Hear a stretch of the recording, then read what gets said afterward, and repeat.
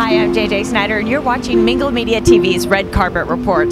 Tonight I'm at the ArcLight for the premiere of Jumping the Broom. Nice to meet you. How are you? I'm doing great. How are you? Yeah, I'm doing great, thank you.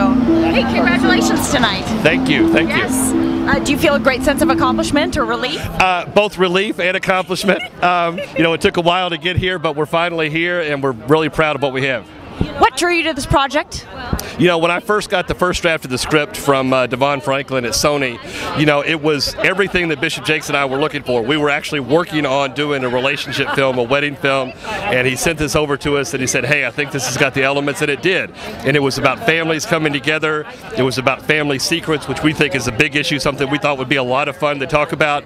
And so it had those elements that we were looking for, and we just immediately gravitated to it. Oh, that's fantastic. It's good when that happens, right? It all works. Yeah, we knew it was the right one. Say, do you have a acting credit to your resume? I once played a bartender in a very small little movie, but How was it? How was it being on the other side?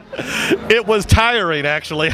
Even I did this one little thing that took all of about 10 seconds, but you start to have a new respect for the actors and things like that and what they have to go through to do this over and over and over again to actually get it right. So exactly. Yeah. Great. What's next on your plate? Do you know, or are you taking a little break? We actually have a couple of things that we're in development with Sony that I think we'll be making some announcements on pretty soon, but we're really excited. We got a couple of things in the works. So. Great. Well, congratulations. Thank you. Nice to meet you.